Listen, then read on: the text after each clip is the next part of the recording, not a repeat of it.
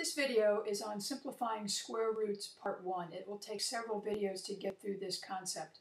The idea of the square root is just that it's the opposite of squaring. So the square root of 16 is 4 because 4 squared gives us 16. Square root of 36 is 6 because 6 squared gives us 36. Square root of 49 is 7 because 7 squared is 49. You can take the square root of a fraction. Just look at the top, look at the bottom. The square root of 4 is 2, and the square root of 9 is 3. You can take the square root of a decimal. Square root of 0.25, since there are 2 decimal places in this number here, that means I need 1 decimal place in the number that I squared. Now, all of those are perfect squares. They came out even. They're numbers that you're probably familiar with, and you didn't have to do a whole lot of thinking. But sometimes the square root does not come out even. And before we look at that, we need to establish a couple definitions. First off, a prime number is a number that has exactly 2 factors. 2 is the first prime number. It's the only even prime number. This is the beginning of the list of the prime numbers. 1 is not considered prime because it has only 1 factor. Prime has 2 factors. The prime factorization of a number, any composite number, which is a non-prime number, can be written as a product of prime numbers. And a factor tree is a method to find the prime factorization of a number. And you're thinking, what's all this prime stuff have to do with square roots? Well, we're going to use a factor tree to establish the prime factorization, and that's going to help us simplify square roots that aren't even. Square root of 12. There is no whole number squared that gives me 12. So I have to use this factor tree. I need to come up with 2 factors that multiply to give me 12. I could use 2 times 6, I could use 3 times 4, it doesn't matter. I chose 3 times 4. 3 is prime, so I circle it. That tells me I'm done with this branch of the tree. 4 is not prime, so I'm going to keep factoring it into 2 times 2. All of those branches are terminal branches because I have prime numbers. It's all circled up. So that means 12 is the same as 2 times 2 times 3. Because 12 is the same as 2 times 2 times 3, that means the square root of 12 is the same as the square root of 2 times 2 times 3. And what we do is we look for pairs. For each pair of identical factors, 1 factor comes outside of the radical sign. And whatever's left over, whatever is not paired up, stays inside the radical. So for this pair of 2's, a 2 will come outside the radical. And the 3 will stay inside the radical. The reason this works is if you just look at the 2 times the 2, just look at this, 2 times 2 is 4. What's the square root of 4? It's 2. So that's why we say for each pair of identical factors, 1 of those factors comes outside, and then anything left over stays inside the radical. So it's pairs on the outside, leftovers on the inside. Look at another one. Square root of 40. You could think of it as 4 times 10 or 8 times 5. I just did 4 times 10. Neither of those is prime, so I have to keep on factoring. 4 will break into 2 times 2, and 10 breaks into 2 times 5. Each of those numbers is circled because they are all prime. That means 40 is the same as 2 times 2 times 2 times 5, which means the square root of 40 equals the square root of 2 times 2 times 2 times 5. So here's a pair of 2's. For that pair, 1 is going to come outside, and the 2 times the 5 that's left over stays inside, and we do multiply that up to get the simplified answer of 2 times the square root of 10. Notice the pairs came outside, the leftovers inside. Sometimes students get those confused.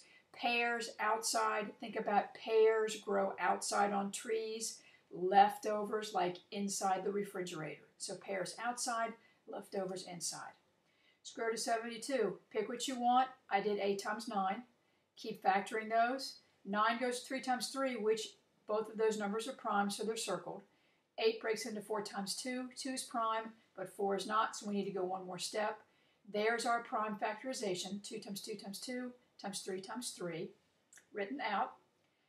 We have 2 different pairs. We have a pair of 2's. We have a pair of 3's. Both of those pairs are going to come outside. So we have a 2 coming out because of that pair of 2's. We have a 3 coming out because of that pair of 3's, but we have this leftover 2. And the 2 times the 3 on the outside gives us 6 times the square root of 2. Now let's pretend you don't recognize that the square root of 144 is a perfect square. And let's just go at this like a normal problem to show you what will happen if something really is a perfect square and you don't recognize it. So 144 breaks into 12 times 12. Then I broke them to 2 times 6. 2's are prongs, so they're circled. The 6's each break into 2 times 3. So writing up all of those 2's and 3's gives me that the square root of 144 is 4 2's, 2 3's. One little suggestion when you have a big tree, as you group these up, you might slash them out. We have 1, 2, 3, 4 2's. Yep, I've got 4 2's and I've got 2 3's. Another thing you could do once you write the prime factorization is multiply this up to be sure it really gives you 144. A common mistake is for students to leave some factor hanging on the tree. Multiply all these up and we do get 144. Now we got a pair of 2's, we've got another pair of 2's, and we've got a pair of 3's. So for each of those pairs, things are going to come out. For a pair of 2's, that 2's coming out. For that pair of 2's, that one's coming out. And for the pair of 3's, that one's coming out. So what I have is a bunch of pairs. 2 times 2 times 3 is 12. There are no unpaired numbers. That means there's no reason for me to write a square root sign because there's no leftovers. And we know that square root of 144 is 12, and that just verifies it. So if you have a number that truly is a perfect square and you don't recognize it from the beginning, that's okay. As long as you write out all the factors, you should be able to get the right answer. Now there is a faster way to simplify these square roots if you know your factors. If you're pretty good with your basic times tables, then this is another option, and it is a faster option. What you want to do is look at the number and find the largest perfect square that's a factor of this number. Then you're going to take the square root of that number, and that becomes the coefficient, meaning the number on the outside. The non-perfect square factor stays on the inside. Now, the only way this works is if you know your factors. If you look at 50 and think, 5 times 10, and that's all you can think about, this method isn't good for you. But if you think about 50 breaking into 25 times 2, and we look at 25 being a perfect square, then we can continue. Now, there is a property that says the square root of a product is the same as the product of the individual square roots. So I took my 25, I took my 2, they're both still under the square root sign.